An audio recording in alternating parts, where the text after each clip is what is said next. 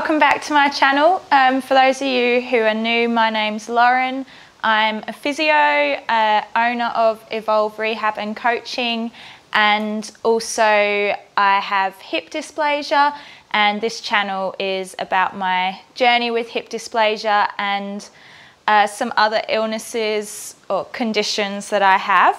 I'm going to be talking about hypermobility spectrum disorder, or HSD. It's also known as joint hypermobility, ligamentous laxity, generalized hypermobility disorder. It's had a few names, but the key theme is hypermobility. So I have joint hypermobility syndrome, and what that means is that my ligaments are a bit lax, they're too stretchy, and that's due to, it's a genetic thing, and it's due to collagen in my ligaments just being slightly defective.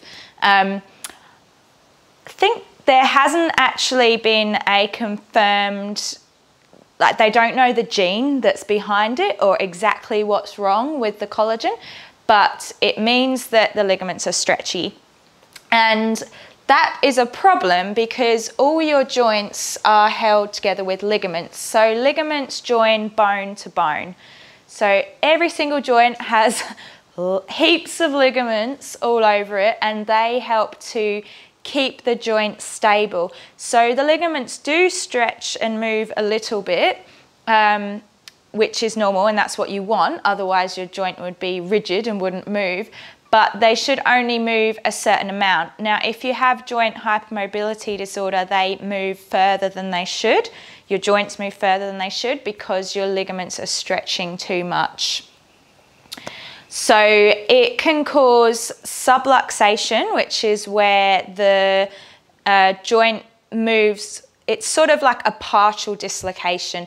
So the joint, say my finger, like the finger moves in the socket too far than it should, and it's almost coming out of the joint, but it doesn't fully dislocate, which is where, say like you would have seen a shoulder dislocates, where it fully pops out of the joint capsule and it's sort of sitting on the outside. So that's a dislocation.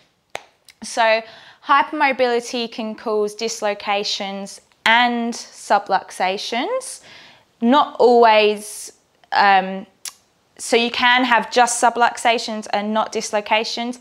Some people, because it is actually a spectrum, some people don't have subluxations and are just a bit more stretchy. And some people will, at the other end of the spectrum, have like severe dislocations, and it actually makes life quite difficult. Now there's another condition called Ehlers-Danlos syndrome. There's also some other connective tissue disorders, but that are associated with hypermobility as well. So, but if you have hypermobility syndrome, it doesn't mean you have Ehlers-Danlos syndrome or another connective tissue disorder. But conversely, if you have Ehlers-Danlos syndrome, or specifically the hypermobility type, you have to be hypermobile. So it works one way but not the other. Today I'm going to talk about hypermobility spectrum disorder and how it's diagnosed. So I've actually written a blog post on this, so I'll share the link in the description. So I've got my blog post link in there, and also I'm going to link some relevant websites on hypermobility and Ehlers-Danlos syndrome. So the main criteria that is used for testing if you have hypermobility spectrum disorder is called the Beighton scale, and it's a scale of 9, it tests 9 joints. And so your maximum score is 9 out of 9, and that is a positive, so 9 joints that are positive for hypermobility. So in order to be classified as having hypermobility syndrome, you need to score 5 or above out of 9. There are some conditions where they are accept 4, but the standard is 5 out of 9. So one of the joints in the Beighton scale is the finger, the little finger. So if you hold your hand flat, will your little finger bend back to 90 degrees angle? So this angle here being 90 degrees. So if you can do that with your little finger, then that is a positive score. So they test both sides, because you're not necessarily the same on both sides. So for this side, I get 1 point. For this side, I also get 1 point. Next is your thumb. Can your thumb be pulled back to touch your forearm? Now, I actually can't do this, which is good.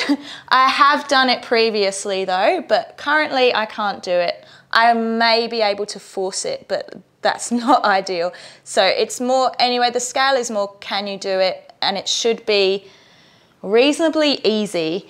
So I don't get a point for that, but if you could touch your thumb to your forearm, then that counts as a point. And then on the other side, can you touch your thumb to your forearm? And no, I can't on this side either. Next is the elbows. So if you straighten your elbow, is the angle here greater than 10 degrees? And as you can see, mine is. My elbows are pretty mobile. And the other one, yes, even more. So more than 10 degrees. So that's 2 more points. So I now have 4 points. Next point is for, can you touch your palms flat on the floor and keep your legs straight when you bend over? No, I can't. However, there is a clause, could you ever? And yes, before my hips got really bad or really symptomatic, yes, I could easily touch my palms of my hands to the floor.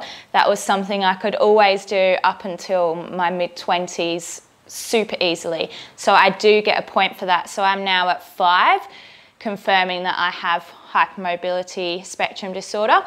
So the next 2 joints are the knees, and again, 1 for each side. So it's, can your knee extend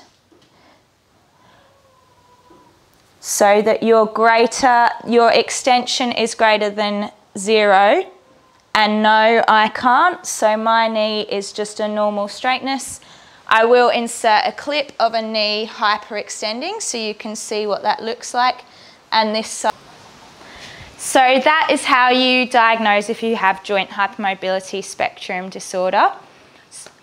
Ideally, to be officially diagnosed, it has to be done by a medical professional. But obviously these tests are easy to do to yourself, so you can do them at home just to see if you have a suspicion that you might have joint hypermobility spectrum disorder. Like I said, don't force the joints. It's not good for them to be pushed back into extreme range of motion. So just see how far you can get naturally if you did want to check it yourself. But ideally, if you're concerned about this, you should see a health professional, even your GP. There are other joints, obviously, that can be affected. As it is a systemic condition, it affects the whole body. So some people actually would not score as positive on the Beighton scale, but they may still be hypermobile based on other joints. So that's something that you can also discuss with your health professional if it's something you're concerned about. Thank you so much for watching my channel. Please like, comment and subscribe because it really helps me to get my message out there. I really want to help other people who are suffering with similar musculoskeletal conditions to me. It can be quite a lonely journey, and personally I spent a number of years trying to get diagnosis and being sort of dismissed by healthcare professionals. So just having it would have been really helpful for me if I'd found people sharing a journey similar to myself. So I'm hoping that it will help others. So please do like, comment, share and subscribe, and it will really help me to get my message out there.